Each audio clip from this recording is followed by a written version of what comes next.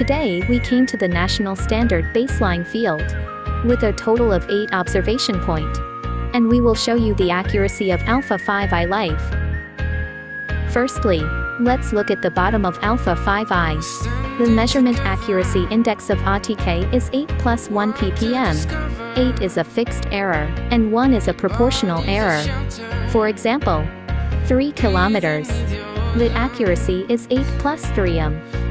Secondly, we set up a point as a base station, and then go to other observation point to collect data. Now look at the collected data.